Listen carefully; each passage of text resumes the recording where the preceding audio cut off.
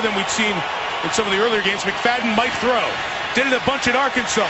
Will throw. And it's a touchdown to Marcel Reese. So Darren McFadden, who threw 7 touchdowns in his days as a Hog at Arkansas, throws one there to Reese to put the Raiders in the end zone. Bunch crunch.